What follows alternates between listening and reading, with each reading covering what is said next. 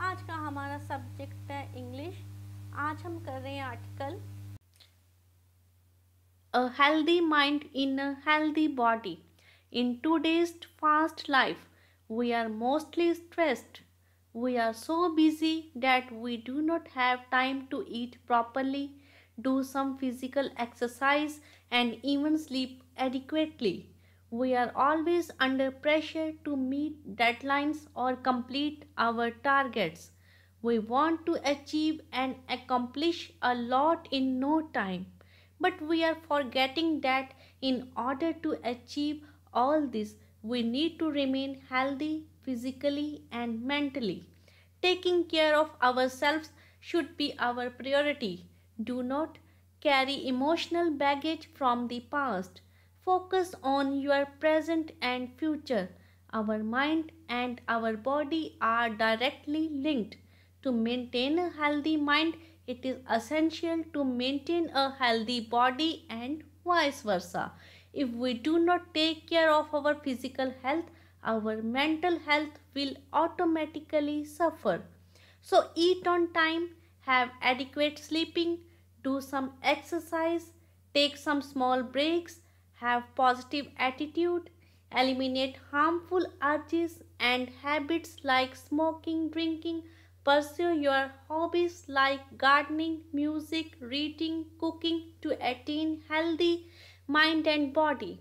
In meeting deadlines, we often are exposed to a lot of stress. Stress not only affects us but it also affects everyone around us, including our family, friends, and professional co workers.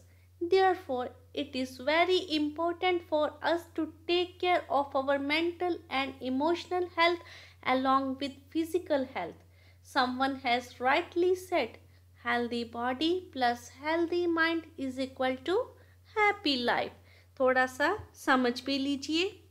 आज की भागदौड़ वाली ज़िंदगी में हम ज़्यादातर stressful महसूस करते हैं।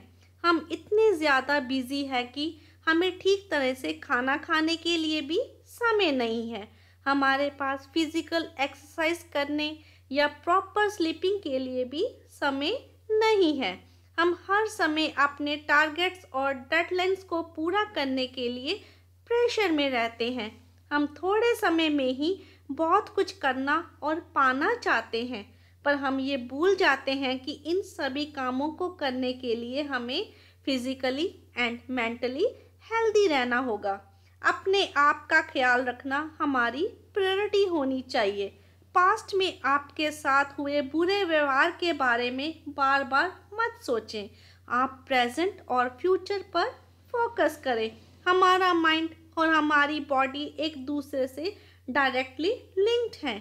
अगर हम चाहते हैं कि हमारा माइंड हेल्दी हो तो इसके लिए ज़रूरी है कि हम अपनी बॉडी को हेल्दी रखें एंड वाइस वर्सा।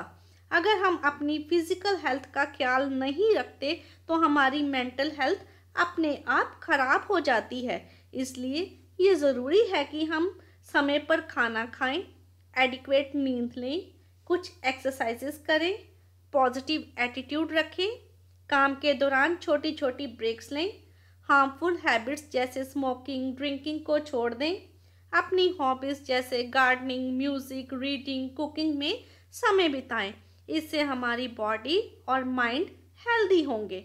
डेडलाइंस को पूरा करने की कोशिश में हमें आमतौर पर काफ़ी स्ट्रेस हो जाता है। ये स्ट्रेस केवल हमें ही नहीं अफेक्ट करता बल्कि हमारी फैमिली, फ्रेंड्स, प्रोफेशनल कोवर्कर्स को भी अफेक्ट करता है। इसलिए ये ज़रूरी है कि हम अपनी फिजिकल हेल्थ के साथ अपनी मेंटल हेल्थ और इमोशनल हेल्थ का भी ख्याल रखें। Healthy body plus healthy mind is equal to happy life. ठीक है, अभी आप इस आर्टिकल को नोट कर लीजिए। If you like our video please share and subscribe our channel. Thank you.